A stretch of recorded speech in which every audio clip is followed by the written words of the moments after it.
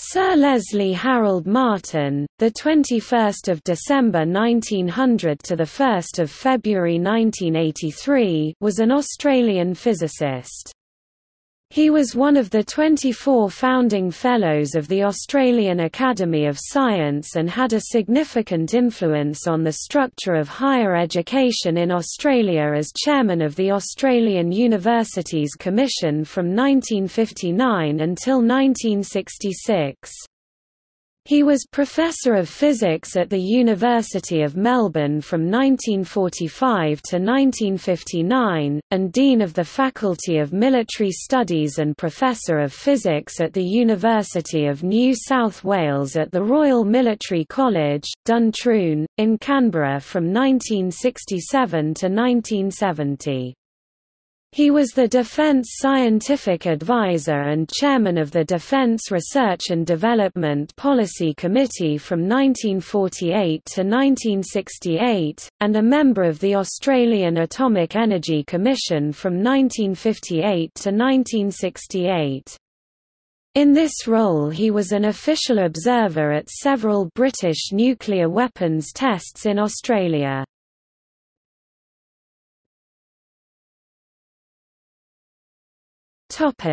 Early life.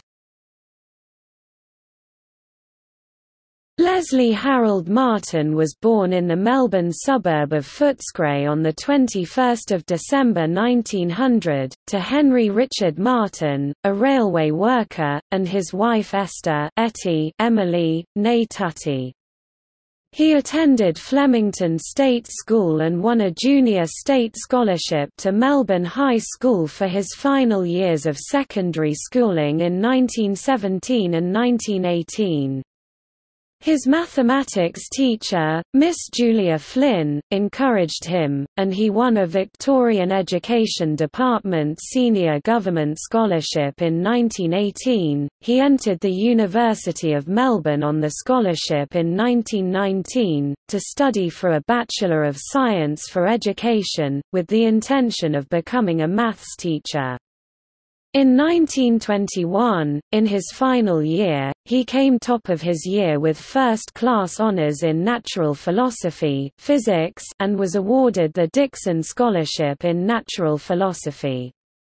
In 1922, he completed his Master of Science degree, writing his master's thesis on the emission of X-rays, under the supervision of Professor T. H. Leiby. He was awarded first-class honors and both the Dickson and Kernet scholarships. Martin was awarded the Fred Knight Research Scholarship in 1923, which allowed him to continue his research with Leiby. He earned extra money as a demonstrator in the Department of Natural Philosophy, and he lectured in the evenings at the Working Men's College. Leiby nominated him for an 1851 research fellowship and a free trip to England to study physics under Ernest Rutherford at the University of Cambridge's Cavendish Laboratory. Before departing, he married Gladys Maud Elaine Bull, a Bachelor of Music student at the University of Melbourne, at St James's Church of England in Ivanhoe on 13 February 1923. She did not complete her studies, but instead accompanied him to England, sailing on the SS Berrima. They had two sons, the first, Leon Henry Martin, born in Cambridge on 25 April 1924. When Gladys became pregnant again, she decided to return to Australia to be with her parents. Their second son, Raymond Leslie Martin, was born on 3 February 1926. Leon died on the return voyage to England on the SS Benalla in July 1926.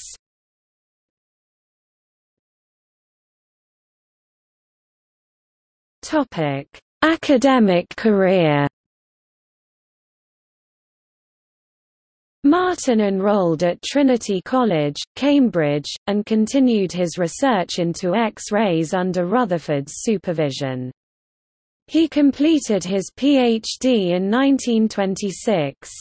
The results of this work were published in the Proceedings of the Royal Society of London, and the Proceedings of the Cambridge Philosophical Society. He was awarded an International Research Fellowship by the Rockefeller Foundation, allowing him to stay on into 1927. He later recalled that, "John Cockcroft and I worked in the same room at the Cavendish Laboratory. We designed a 500,000-volt accelerator tube which was used with a powerful Tesla to produce fast electrons. The electric field around the HT electrode produced magnificent colored discharges in vacuum tubes. These fascinated Rutherford.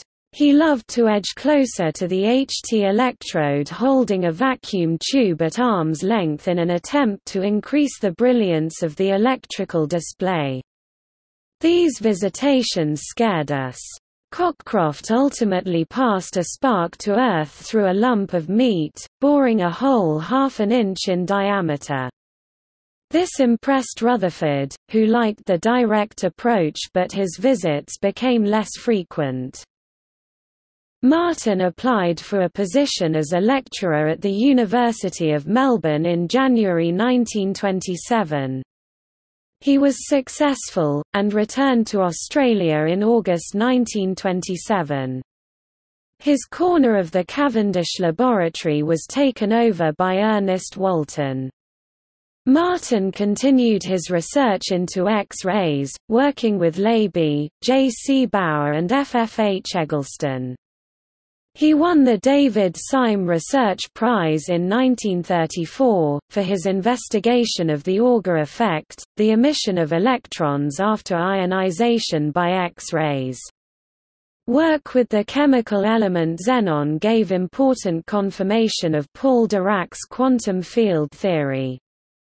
In 1937 he became an associate professor in natural philosophy, and second in charge of the natural philosophy department. With the outbreak of the Second World War in September 1939, Martin commenced projects at the request of the Australian Defence Forces, investigating a proximity fuse for the Australian Army and an acoustic communications system for the Royal Australian Air Force (RAF) that would allow an instructor and trainee pilot to converse with each other.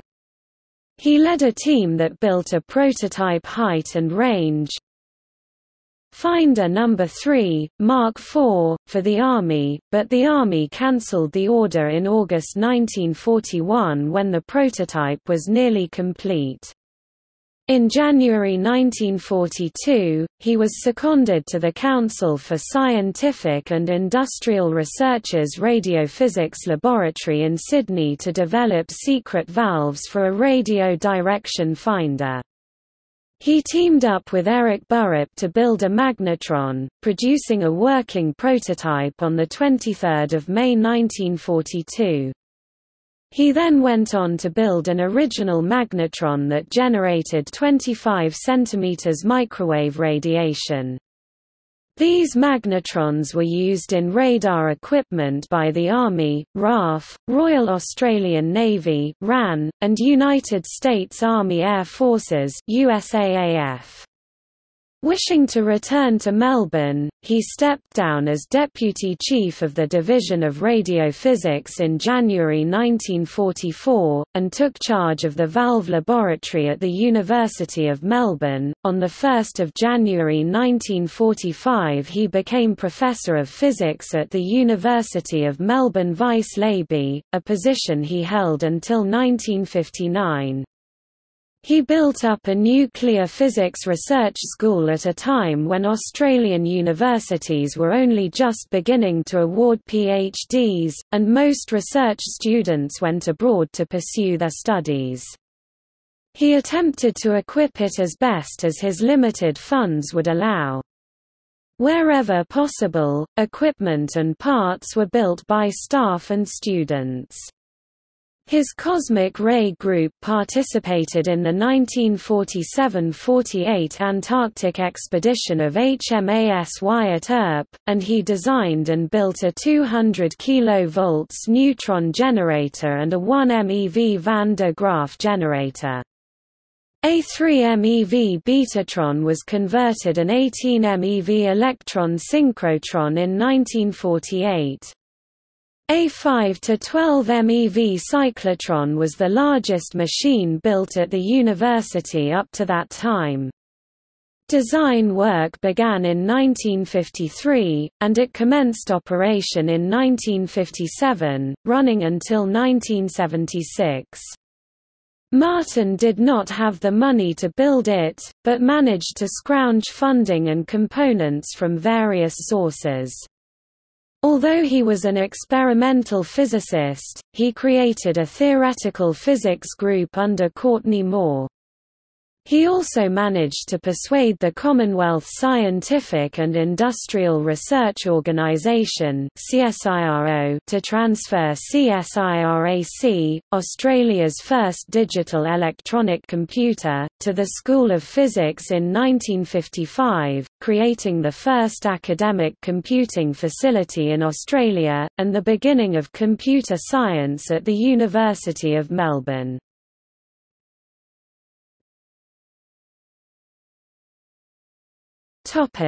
Other work. The Council for Scientific and Industrial Research created the Atomic Physics section in 1947 led by Martin. In 1948 he became a member of the Interim Council of the Australian National University. He was president of the Australian branch of the Institute of Physics in 1952 and 1953. From 1953 to 1963 he was a trustee of the Science Museum of Victoria and its chairman in 1962 and 1963. He became a Foundation Fellow of the Australian Academy of Science in 1954 and was elected a Fellow of the Royal Society of London in 1957. For his work in education and defence he was made a Commander of the Order of the British Empire in the 1954 Birthday Honours, and he was knighted to honour his outstanding contributions to science in the 1957 New Year Honours. He was a Pro-Vice-Chancellor for the University of Melbourne in 1957. Some of his many other posts included being the Defence Scientific Advisor and Chairman of the Defence Research and Development Policy Committee from 1948 to 1968. He was present at the British Operation Hurricane nuclear test in the Montebello Islands off the coast of Western Australia in October 1952, and then for Operation Totem tests at Emu Field in South Australia in October 1953. When the British government established the Maralinga Test Range in 1953, the Australian government created the Maralinga Safety Committee, which became the Atomic Weapons Test Safety Committee, with Martin as its chairman. As such he was responsible for safety of the Operation Mosaic tests at Montebello in May and June 1956, and Operation Buffalo tests at Maralinga in September and October 1956, after which he handed over the chairmanship to Ernest Titterton. An advocate for the peaceful use atomic energy, Martin became a member of the Industrial Atomic Energy Policy Committee in 1949, and a member of the Scientific Advisory Committee of the Australian Atomic Energy Commission in 1953. In 1958 he was an Australian delegate to the United Nations Conference on Atoms for Peace in Vienna. That year, he was appointed a member of the Australian Atomic Energy Commission, and was its deputy chairman when he retired in 1968. Martin was the full-time chairman of the Australian Universities Commission from August 1959 until he retired in 1966.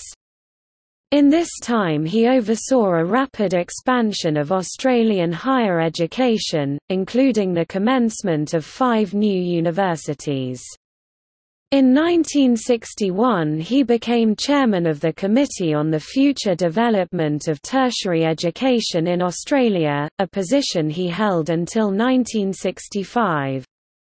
The committee's advice led to a formalised binary divide between the universities, as research and teaching institutions, and other higher education teaching institutions, mostly colleges of advanced education. The links between his academic activities and his defence activities led him to work for the establishment of the RAF College at Point Cook as an affiliated college of the University of Melbourne in 1961. In 1967 he became the chairman of the government's Tertiary Education Services Cadet Colleges committee that began planning for the Australian Defence Force Academy (ADFA). During this year he also became Professor of Physics and the first Dean of the Faculty of Military Studies for the University of New South Wales, at the Royal Military College, Duntroon until he retired in 1971.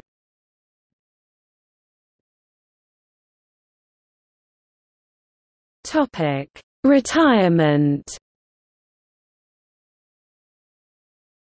Martin retired in March 1971, stepping down as a director of IBM Australia Limited and as the chairman of the editorial council of Pergamon Press. He lived in Canberra for a while, but moved back to Melbourne to be near his 4 grandchildren. He suffered a stroke in 1979, but recovered. He died suddenly in Camberwell on 1 February 1983, and his remains were cremated. He was survived by his wife and son Raymond.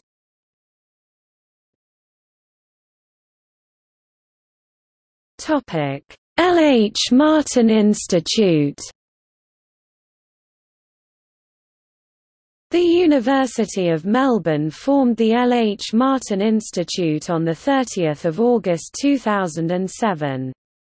The institute is interdisciplinary and has as its key objectives to train the next generation of leaders of Australia's tertiary education in the strategic management of their institutions, to provide a forum in which public policy makers, public and private sector institutions and national and international experts can explore, assess and anticipate the changing national and international environment in which tertiary education operates, and to support its educational programs with scholarship and research.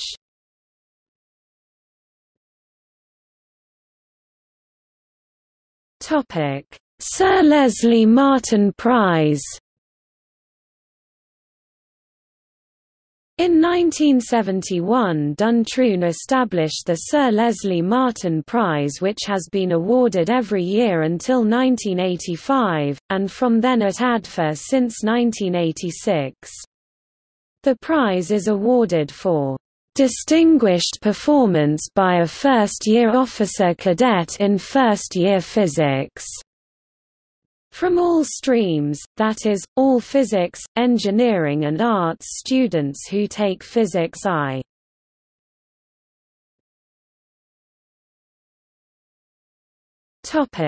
Publications.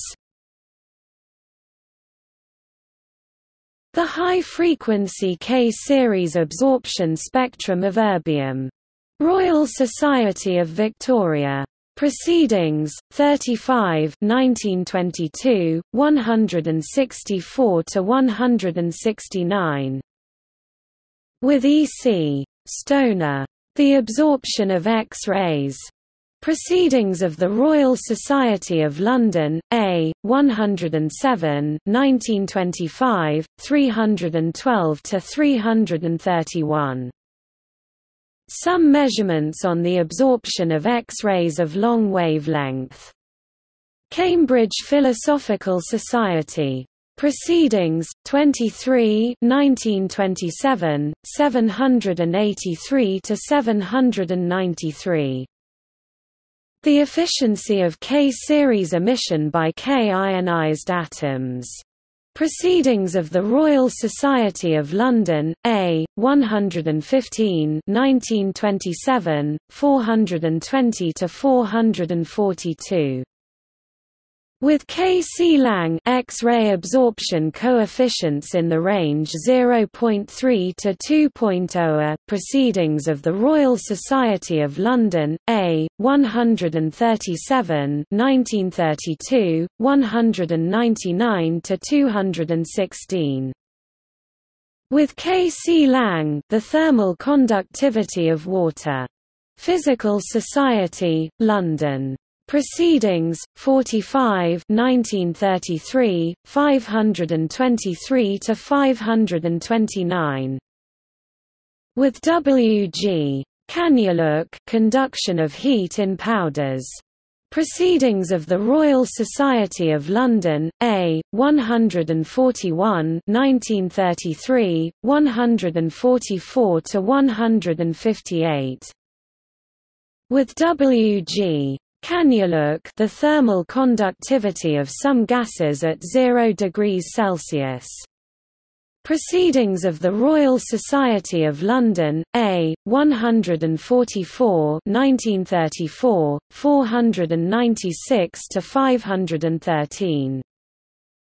With J.C. Bauer and Th. Leiby, ionization in gases by X-rays as shown by expansion chamber observations. Sydney University. Cancer Research Committee. Journal, 6 1934, 131–143. With J.C. Bauer and Th. Leiby, Auger effect in argon.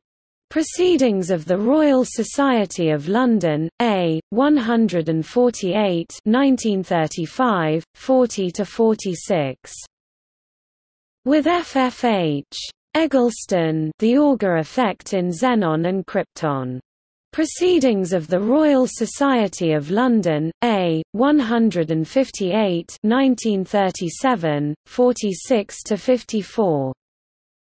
With F.F.H. Eggleston, the angular distribution of photoelectrons from the K-shell.